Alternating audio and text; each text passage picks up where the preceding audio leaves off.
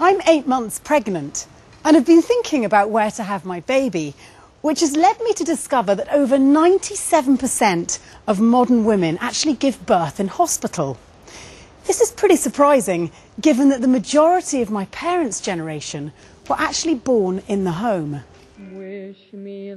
I get chatting to some women and find out what giving birth was like back then. I think I was just a straightforward case.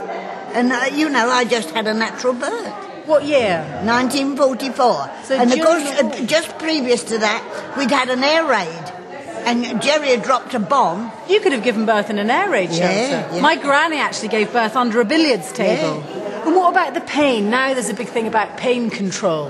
No, you just got on with it. I never had anything either. Not a single painkiller? No, nothing at all. I'd made up my mind. Yeah, me too. That I would be better at home. Now, what if I told you that nowadays more than 97% of births take place in hospital? It's not right. You're better off at home. These women's stories paint a picture of a totally different world. But after the war, things were about to change radically. The advent of the NHS in 1948 meant that all women who wanted to have a birth in hospital felt that they should be able to do that. In 1970, the Peel Report was published, and this concluded that it was safer for all women to have their babies in hospital and that birth at home was not safe. Now, this was entirely erroneous. It was false. This meant that almost 99% of all births were in hospital. It's with this on my mind that I go to my next antenatal appointment. Hi, Nicola. Hello. How are you? Fine, thanks. I'm fine. I've remembered my notes for once. Baby moving well? Yeah, quite well, at night especially. Good. I would like to go for the home birth. We can offer you the choice of place of birth up until the point when you're in early labour, so we can come to your home, assess you, and again you decide at that point. I live in a postcode where the choice of a home birth has been offered. Why is King's so ahead of the game in this? It's about funding. So recently lots more community midwives have been employed to increase our service, increase the amount of women we can reach and offer this service to. What of the safety aspect? Because that's what struck me when I've told friends and family, oh, I'm going to have a home birth. They've gone, oh, you're brave. As long as you're well and your baby's well, there's no reason why we shouldn't stay at home. And at any point there's any contraindication to that, we would advise you that we would transfer into the hospital. So there's actually at the moment no reason why I shouldn't give birth at home? No, you're healthy at the moment, baby's growing well, no reason at all. Great. How exciting. Not sure my husband would say the same thing, but there we go. While I'm convinced I've made the right choice, I do wonder why other women have such different attitudes to having a baby at home. So unless you've booked a home birth whereby you've got the professional support with you. In another part of London, the women I meet in an antenatal class have had a very different experience. If you're wanting a natural birth, why didn't you go for a home birth?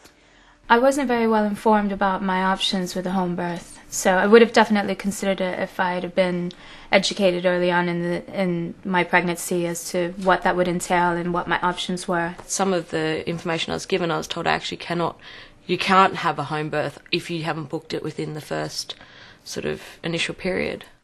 It makes me realise what a postcode lottery it is when it comes to being offered real choice of maternity care.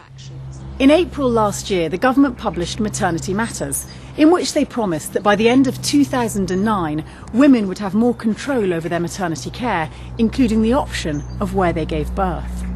This policy reflects the current woman-centred approach to maternity care, which is supported by the Royal College of Midwives. At present, however, the type of service women are offered varies, depending on what facilities are available locally. Martin Horwood put the subject of choice on the political agenda. The most important thing is that people have a choice, that women have a choice about how and where they want to give birth. But I don't think they're going to be able to deliver that now. Why not? Well, one of the problems is the lack of trained midwives and the resources that are being made available to local NHS trusts to actually provide the maternity services that people want. As I'm now 4 weeks away from my due date, Nicola arrives for my routine home visit with a birth pack. Thanks for coming. So you can have a quick look. So you've got your Inco sheets, rubber gloves. There's an awful lot of clearing up, which we will do and leave your house just as we found it. The drugs we bring with us on the day, the Entonox, the gas and air, which you can use for pain relief, we also bring on the day. So that is available as an option at home? It is. We bring a couple of cylinders, and we can also send someone back for more cylinders if you're cranking your way through it. I heard that you're less likely in the end to have these more medicalised forms of painkiller, the epidural, or even indeed end up with a caesarean. Is that true? Women who have babies at home are less likely to have interventions and have caesarean section. To give myself confidence, I meet Penny, who had her baby at home just 10 weeks ago. Now, I heard that she was born at home, is that right? Yes, she was, yeah. We really enjoyed it, it was great. How did it progress? Well, it progressed a lot quicker than we thought. One of the reasons for that was because I was so relaxed, and then by the time I got the urge to push, the midwife came within half an hour, and half an hour later she came out. So she was feeding 5 minutes after she was born. Really? So... But you're a textbook case, aren't you? She's so well behaved, very calm. Bang on my due date, and my contractions have started.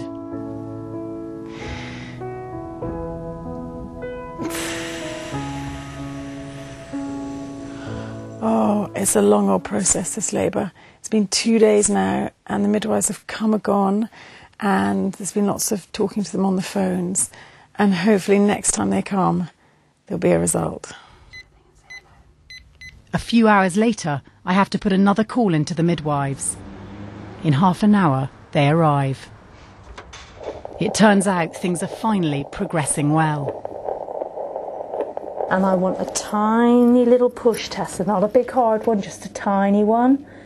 That's it, blow, blow, she's out, the head's out, okay?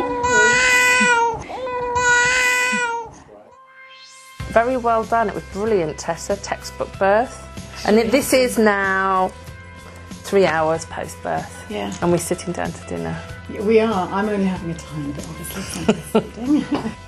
With Mara safe and healthy, there's one visit I'm really looking forward to making.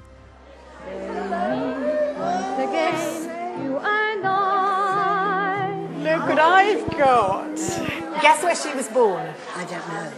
At home. And guess what else? I didn't have any pain relief.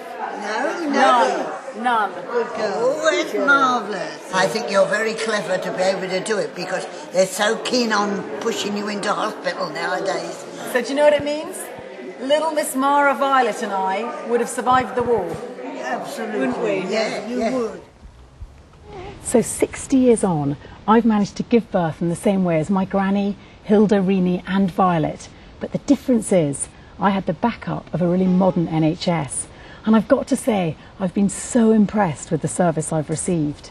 But of course, the bigger question is, will the government really be able to offer the option of a home birth to every pregnant woman by the end of next year?